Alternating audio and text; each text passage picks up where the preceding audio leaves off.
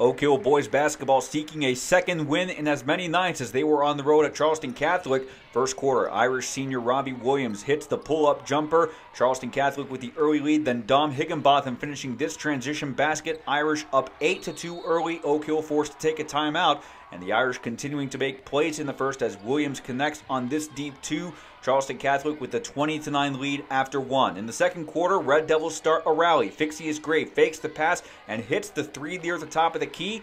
On a later possession, Andrew Work receives the ball and connects on the 15-footer. As the Red Devils continue to trim the deficit, Jason Mans comes up with the steal, throws it ahead to Michael Beasley, who finishes with the slam dunk as Oak Hill rallies to win on the road. Final score, 58-52.